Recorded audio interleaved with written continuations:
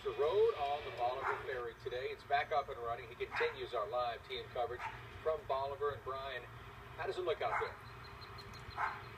Eric, as you can see behind me, the Bolivar Ferry is open. It is currently running back and forth its usual route, but we've also got more here at this section of the Bolivar Peninsula. We've also got some oil cleanup crews here, but luckily so far, the oil has not made it to this area. With the Bolivar Ferry open once again, tourists get a chance to see up close animals and an oil spill. Those riding the ferry are told not to get out of their cars because oil in the water could create a toxic sea spray as the boat heads for the peninsula.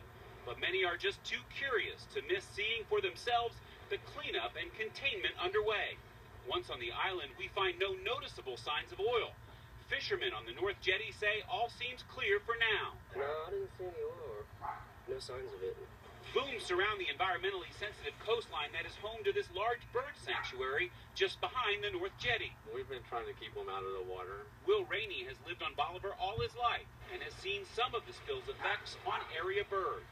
We've had a lot of dead fish come up right around here, and some birds with oil in them, some with bad feet. Rainey feeds these birds every day, but now says he hopes that he can help them through this environmental crisis. They leave in the morning like we do. They leave and then they come back. Some of them maybe made it back and some of them maybe didn't make it back. It's pretty sad. There's also been an environmental and an economic impact here. You see, we talked to some area businesses off camera and they tell us that